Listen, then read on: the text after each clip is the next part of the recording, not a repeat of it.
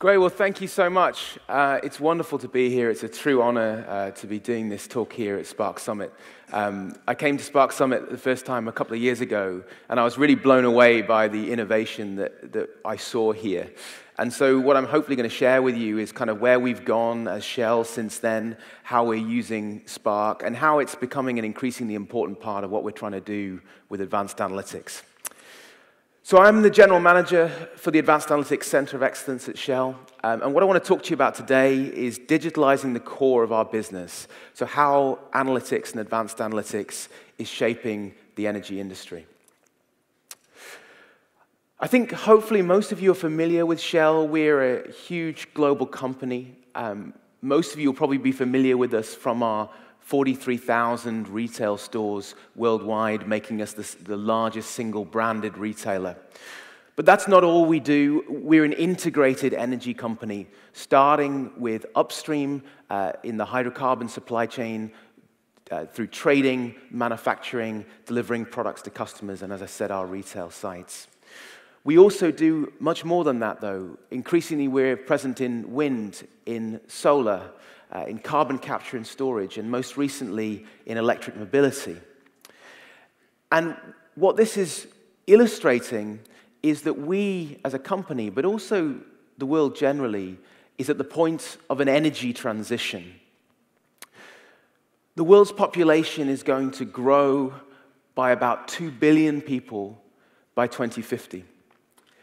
And as Hans Rosling would tell us, those people are going to get healthier and wealthier, and of course that means that their demand for energy is going to increase. We estimate that it's going to double.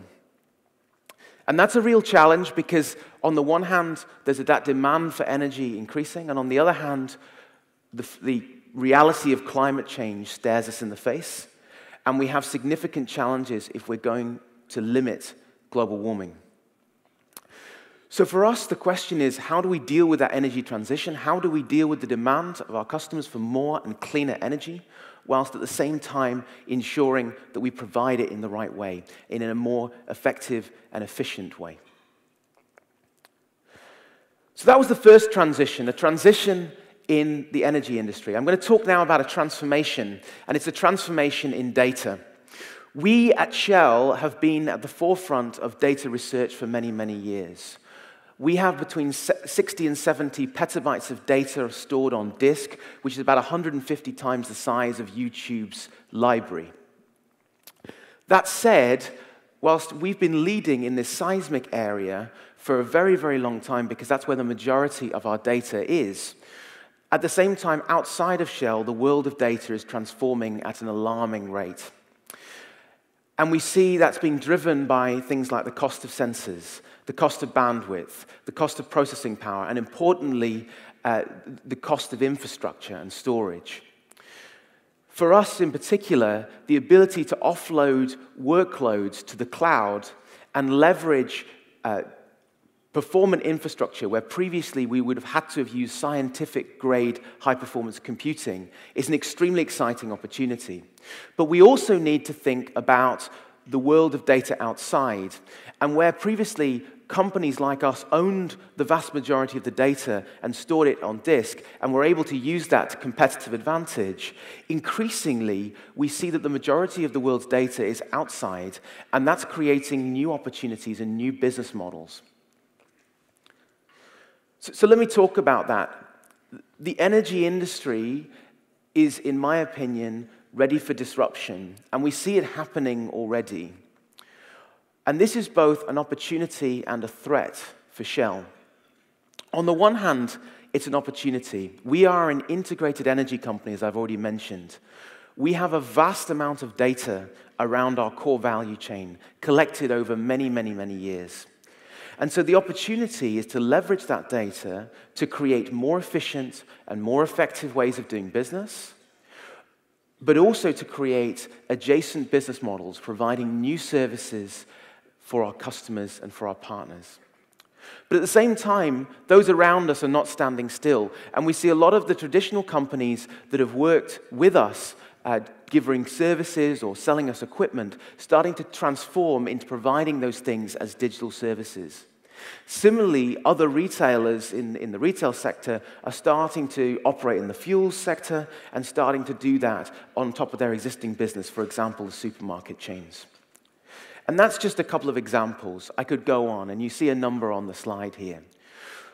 But that challenge, that opportunity, and that threat is mainly driven by data, and in my opinion, by analytics, because at the core of being able to provide these new services, these more effective, efficient, and augmented capabilities, is an analytics capability that turns that data into new insight. So at Shell, we look at analytics in a very particular way. We look at it with two lenses. On the one hand, we talk about the importance of descriptive and diagnostic analytics. In other words, what happened and why did it happen in our business? On the other hand, we talk about advanced analytics, trying to predict, trying to prescribe, or trying to provide advice, differentiated advice to people within our business. The world of management information and business intelligence is going to continue to be vitally important, and we will continue to invest there. But we also see a big opportunity in this digital transformation around advanced analytics, where we start to provide some of the services that I talked about in addition to our core business model, but also we provide some of these services in such a way that we transform the way that our core business operates today, making it more effective and more efficient. And that's what I'm going to focus on over the next few minutes. So how do we do that? How do we do that as an advanced analytics center of excellence? We do three things, really, as a team. The first is that we select the foundational technologies, the platform, if you will, that Shell is going to use for advanced analytics. The second thing is we leverage that platform to showcase art of the possible for our business colleagues. So we try to demonstrate as a center of excellence what is possible and the impact that it can have on our business. We do that by selecting use cases that have high value and high profile, and we try to select technologies that are innovative and differentiated and that are going to drive that sort of fast bottom line benefit, demonstrating the potential of this for our industry. And the final thing that we do is we also try to facilitate best practice sharing through a network of analytics professionals across Shell. To give you an idea, we have around 1,100 analytics professionals across Shell as part of our network, and we run monthly, sometimes 2 or 3 times a month events where we get over 100 people showing up to learn about a new technology, a new approach, or a use case somewhere in our business. For us, this is about trying to share what we do and democratize a capability. That's really important. We're not going to do this ourselves in a company the size of Shell. That's just not possible. And actually, as the energy industry has long been extremely based in science and engineering. And if we can leverage some of the skills and talents that we already have within our organization, within our subsurface and wells disciplines, within our engineering disciplines, we have huge opportunities to leverage the sorts of technologies that we're talking about here, and leverage advanced analytics. And we also try and make it easy for people to gain access to these technologies, and we do this through an analytics lab. We make our platform available as effectively a data science workbench, which provides people an easy way in to gain access to the sorts of technologies we're talking about, the sorts of things we're showcasing, and then to demonstrate for themselves what this can do for the business. So what does that platform look like? And of course, importantly, here at Spark Summit, it would be remiss of me not to talk extensively about the role of Spark in what we're doing here. We see Spark as a core part of the platform that we're building out as part of our analytics lab and as part of the production service that we now have. Primarily, and I'll be completely honest with this slide is quite forward-looking. It's more of an aspiration than a reality. We're not there yet. But we are building all of these parts, and we do see vast opportunities to leverage more of what some of the solutions like Databricks provides for us. At the moment, our primary focus with Spark is using it for data processing and job execution. And I'm going to talk in a minute about one of the major use cases that we've been working on for the last year. But we also see opportunities, going back to my previous slides, to create analytical applications around Spark and make those available as services within the value chain I was describing. And we're also excited about things like Delta that Databricks announced, which potentially gives us an opportunity to leverage the Databricks platform more extensively within our ecosystem. I think the final thing to point out here is that it is an ecosystem. We're working with other companies, we're working with Alteryx, we're working with Mana, and we're trying to integrate these different technologies together to provide a cohesive advanced analytics platform. So I said I'd talk about a use case. I hope this use case will illustrate a little bit what I'm talking about. Within our upstream assets and our manufacturing sites, we hold vast quantities of spare part inventory at any given moment in time. We store those in warehouses, and we do it in order to ensure that our assets operate safely. Safety is our #1 priority, but we also care about uptime, of course, and we want to make sure that we keep our assets running. And to do that, we often have complex logistical supply chains and also sophisticated pieces of equipment that require spare parts that have a very long lead time. And so we store these spare parts in warehouses, and we use them to allow maintenance to react quickly to an issue. The issue, though, is that historically, inventory analysis as a discipline has been done rather inconsistently across our group. We have some very good examples, and we have some not so good examples. And as a result, the collective trend, when you looked at this across Shell, was that over time, the cost of working capital for holding spare part inventory was increasing, and we were also seeing difficulties with our warehouses where we're struggling for storage space. And so what we did is we partnered up with some of our colleagues in the US in an area where this problem was particularly acute, in the Ursa asset and the Brutus asset. And we worked with them to develop a set of algorithms which optimized spare part inventory. This was a very successful use case. I talked about it yesterday, and ultimately what we were able to do was demonstrate that by creating a digital product for the inventory analyst that presented the algorithms but also the related information through a web browser, we were able to first of all pay for the project within about 4 weeks, and secondly, deliver millions of dollars of business benefits very, very quickly. But this also created a problem for us, and the problem was that we were a bit too successful, and the business wanted to roll this tool out globally. And the question for us was, how do you scale an algorithm out into production in such a way that it can run very, very efficiently and be part of a system that's going to allow us to optimize our global spare part inventory?